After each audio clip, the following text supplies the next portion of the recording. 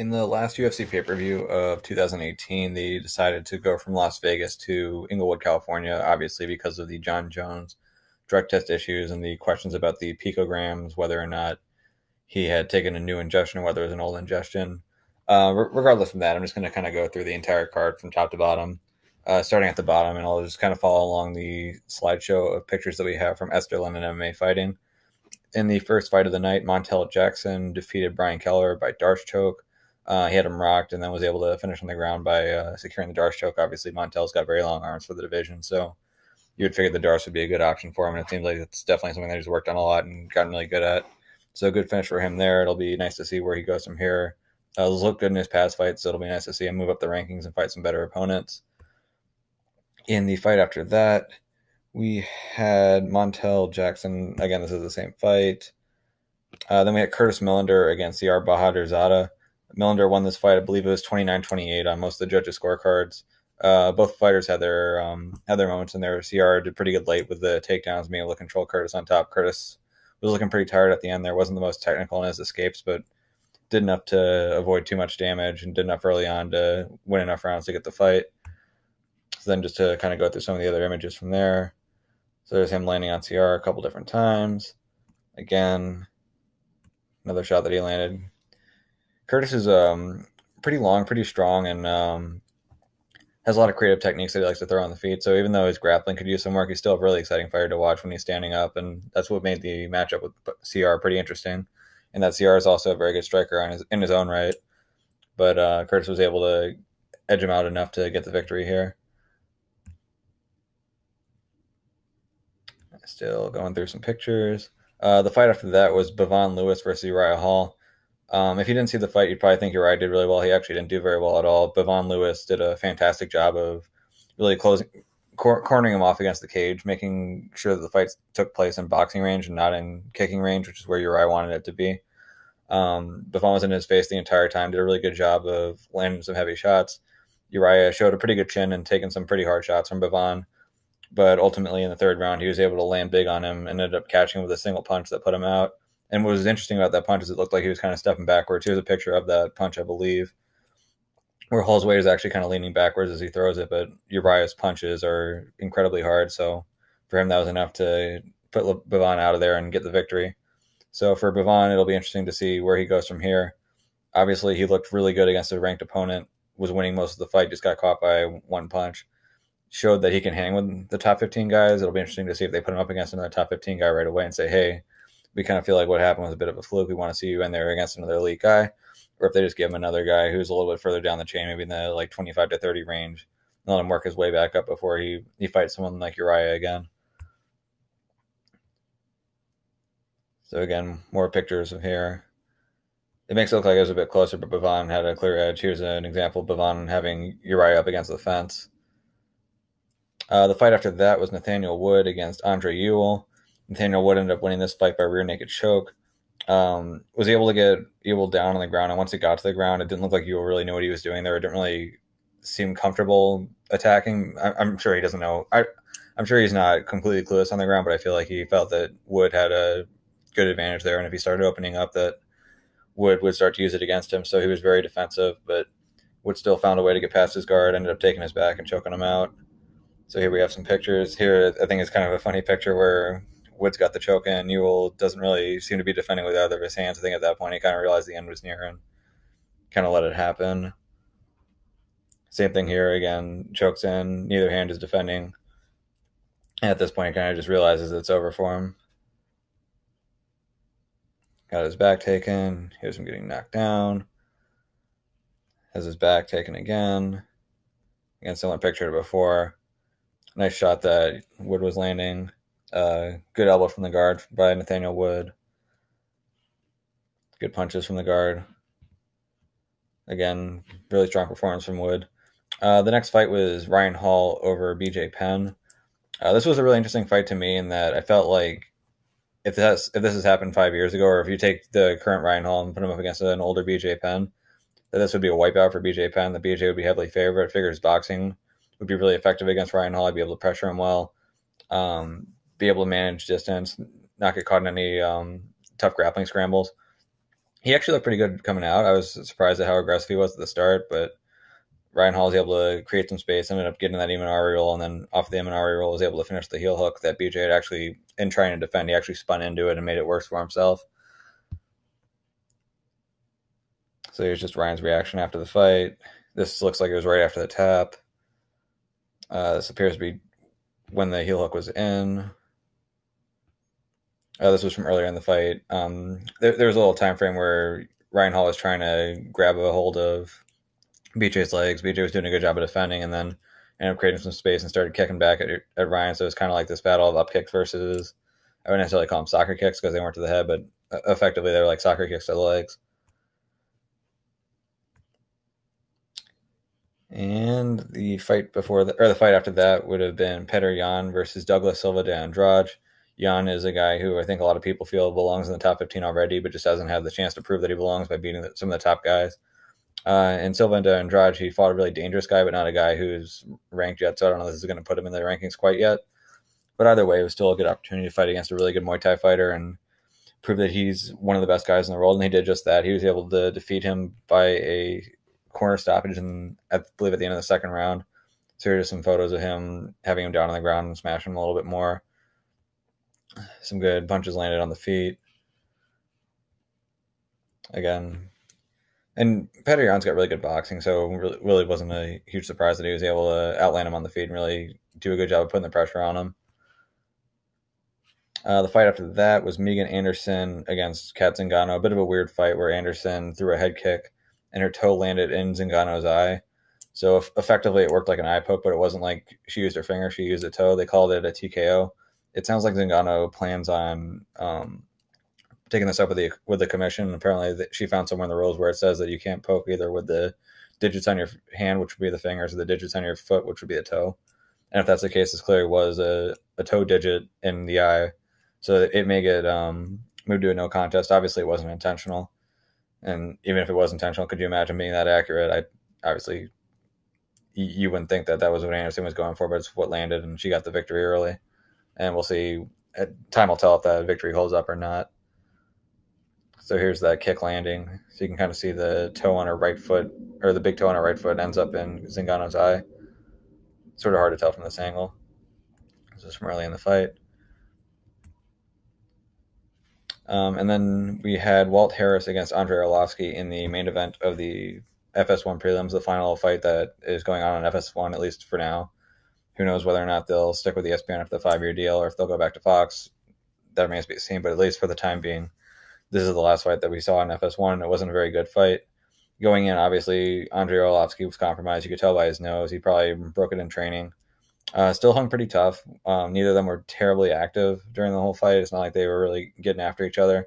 Seemed to be a bit of discomfort on both sides. I think Walt Harris was a little bit worried about what Arlovsky could do to him, and Arlovsky, I'm sure, was protecting his nose and trying to limit the damage that he took from the fight after what he took in training. But a rather boring fight, but Walt Harris was able to get the victory by unanimous decision. So here are just some photos from the fight. That looks to be a pretty nasty eye poke right there. And then we moved on to the main card with Alex Volkanovski versus Chad Mendes. Volkanovski ended up winning this fight by second round TKO. Now, I have a video that I put together after this that just goes over a little breakdown of what Chad Mendes did wrong leading up to this. On the feet, Volkanovski had the edge. On the mat, early on, Chad wasn't able to keep him down, but late in the second round, he actually did get him down and got his back. But he didn't do a very good job of controlling the shoulders, either with a seatbelt grip or any other type of grip. And in doing so, he ended up feeling a little bit uncomfortable, tried to switch from the back to the mount. And in that process, Volkanovski got out, got back to his feet, and then was able to finish off a tired Chad Mendes. So big victory for Volkanovski. Obviously, the guys who've beaten Mendes are all former champions at this point, with them being Aldo, Frankie Edgar, and Conor McGregor. So to add his name to that list is pretty big. It'll be interesting to see who he fights next. It'll be interesting to see if Max Holloway's going to stick around at the top or not. Or if he's going to move up to 155, I guess would be the question there.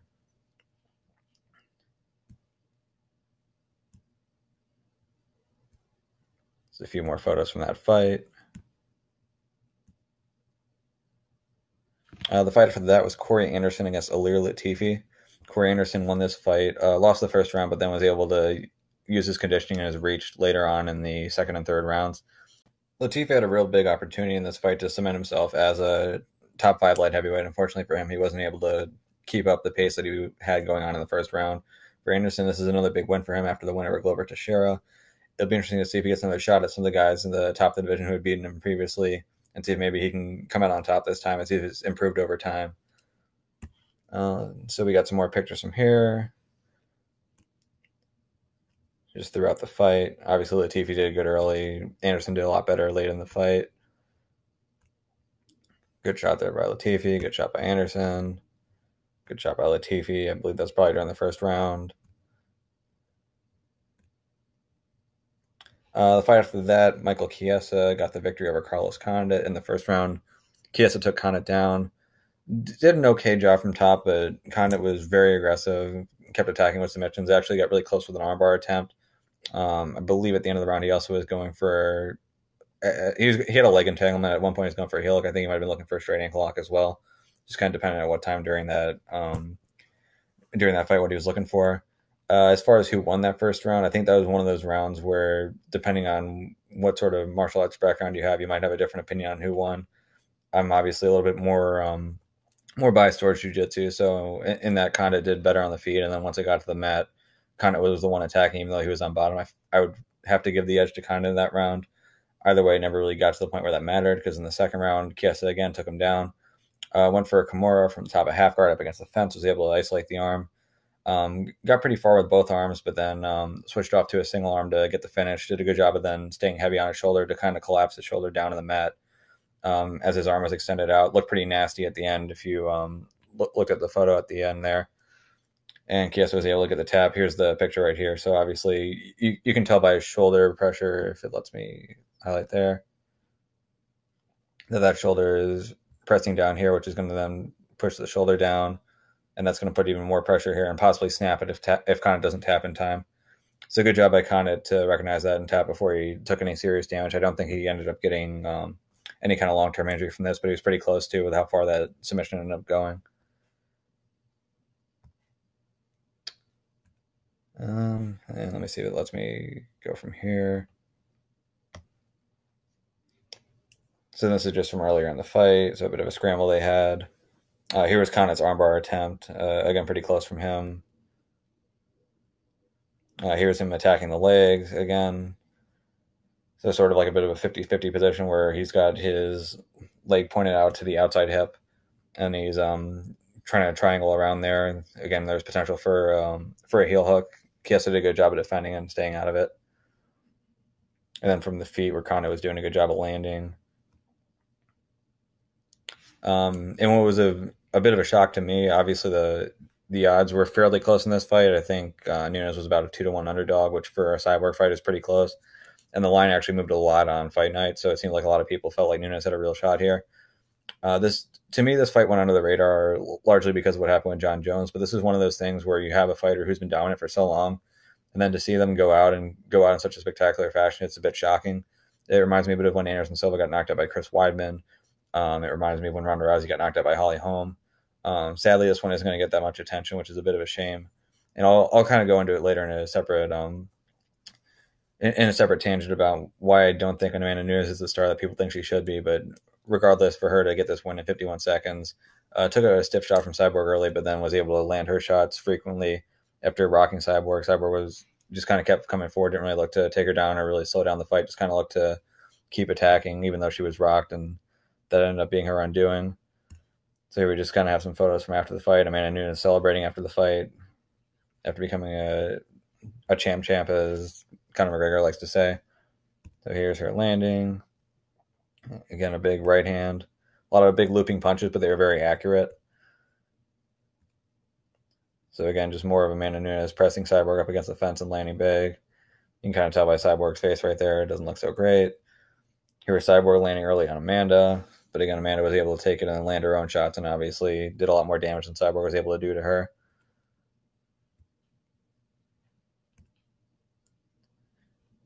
Again, Amanda landing.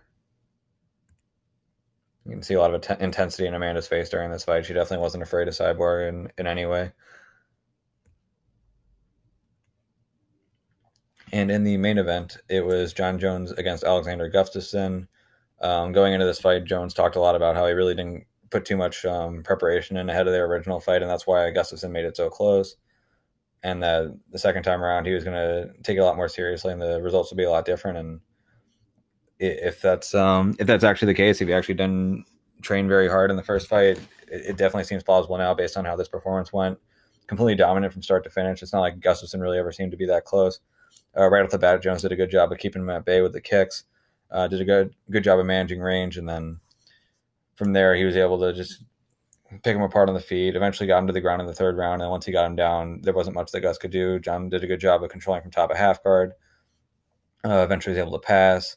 Almost got his crucifix where he could land elbows from there. I believe Vladimir Matyushenko he defeated by that. Good job by Gustafsson to get out of that, but wasn't for long. Eventually he got caught with his back taken. Jones did a good job of hipping into him and landing ground and pound from the top. Landed some really heavy shots. Gus really couldn't get anywhere. Couldn't go anywhere. Fight got stopped. Good stoppage, and it now puts John Jones back on top of the light heavyweight mountain. He's talking about after the fight how he wants Daniel Cormier to come back down to him. He doesn't want to go up to heavyweight. It's always been something weird for me in that John Jones is a guy who could have easily been champ a long time ago, I feel. But he hasn't seemed to have the ambition to move up to heavyweight and actually win fights up there. So, again, it doesn't look like Cormier, even though he's a guy who he's beaten twice and would be a perfect matchup for him to move up to heavyweight against. It doesn't seem like that's something that Jones is interested in, at least for now. So, again, just to go through some final photos of the fight. But that was the main event. And moving forward, it'll be interesting to see who Jones fights next. It seems like either Cormier or Anthony Smith will be the next fights. Either way, I think should be a fairly. I guess Cormier could be difficult for him. Cormier actually was fairly competitive before the head kick, but Anthony Smith to me seems like a really, really easy fight for John Jones. I don't think Smith is going to be able to give him a whole lot of problem on the feet, a whole lot of trouble on the feet, and then once the fight hits the mat, Smith is actually a black belt. He just got his black belt, but he's not exactly the most submission savvy black belt out there. He's fairly good positionally, but Jones seems to excel against a lot of guys who are also very good positional black belts. So I don't see why Anthony Smith would give him any trouble there where others haven't. So then here was the end where John Jones had Gustafsson's back and was raining down strikes on him to get the stoppage. Just some work from the top, a half guard here. With him controlling him, keeping it on the mat. Good job with the jab to keep him at range. Defending against an elbow, throwing his own elbow.